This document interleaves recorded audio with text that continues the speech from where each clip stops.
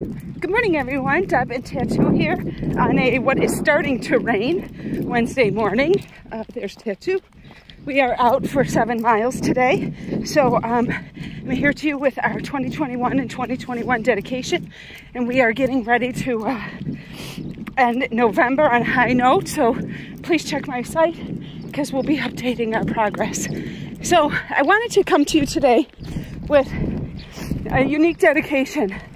So, Jimmy Carter is a president that has always kind of caught my attention. I feel like it was in 1979, I believe, when he finished his presidency or thereabouts. So, I was younger. I was only 11 years old. But I've always tried to pay attention to the fact that this very kind man who didn't get reelected has gone on to really change the world as a humanitarian. And, you know, we talk about post-cancer life, and he has a post-president life. So I would encourage you to check it out. But the thing that I don't know that many know about him is that, I think it was 2015, he announced he had cancer.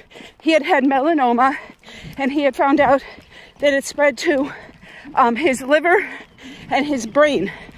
And so obviously melanoma, more of a surface cancer, had gone inside. And boy, I don't know what the, let's say, first 10 responses are when you find out that you have a touch of brain cancer. I feel like I was totally knocked on my butt about my bone cancer.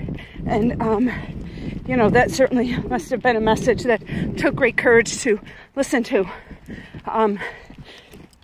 But what's interesting is that he went into radiation therapy, but what he chose to do, similar to Laverne yesterday, was do something different. And he added immunotherapy to his treatment. So guys, really what that says in layman's terms, he was getting radiation, but he also worked on, with his doctors, building his immune system. One of the things that we know about cancer is that it kind of wipes out your immune system. And back in 2015, certainly this was something very cutting edge. That what he did was, he said, I'm going to try and keep my body the strongest it's ever been while I'm getting radiation. So that's kind of a 1-2 punch to cancer, right? We love that. And it's 2021 and he's still with us. He beat it. And I think that's something that, you know, has not just caught the attention in cancer treatment, but many of us living that, you know, imagine if immunotherapy can have an impact on someone's life while they're fighting cancer. The investment in helping, hang on, I'm going down a hill here. Helping your immune system while you're not fighting cancer positions you, A, to maybe not be susceptible to cancer, and or just keep your body healthier to everything. So that's something that I work on in my post-cancer life, is keeping my immune system strong. I try and be plant-based and this, right? Moving and body, mind, and spirit activities that help keep my immune system strong. And I just think, wow, I mean, was he a pave maker or what?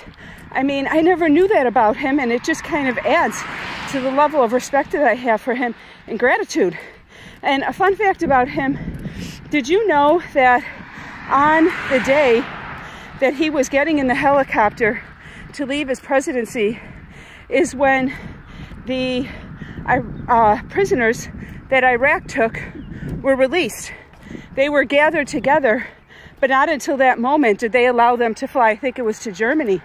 So the gift that he gave this world by being president, stepping out of his presidency to become a humanitarian.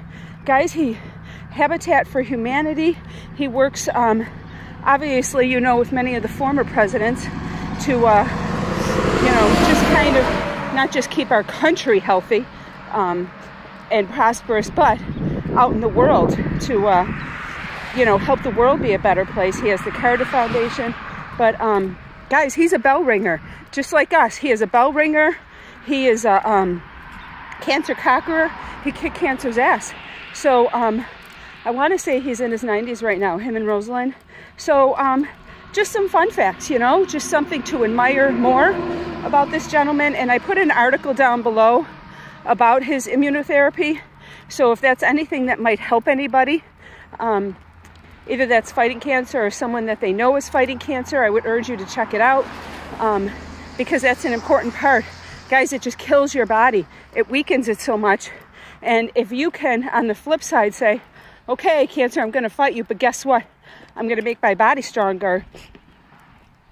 It just increases your chances. So thank you, Jimmy Carter. God, I feel like so unique saying thank you to a president on social media, but I do with great gratitude. I'm so glad that I was able to learn your story. And I went and found a Super Soul Sunday on Spotify with Oprah and Jimmy that I will post down below in the comments for you to check out as well. So I hope you have an awesome Wednesday. The rain, you can see it was starting. I think it's kind of saying they're out doing something good, so we'll give them a break. And maybe it won't come for a little while.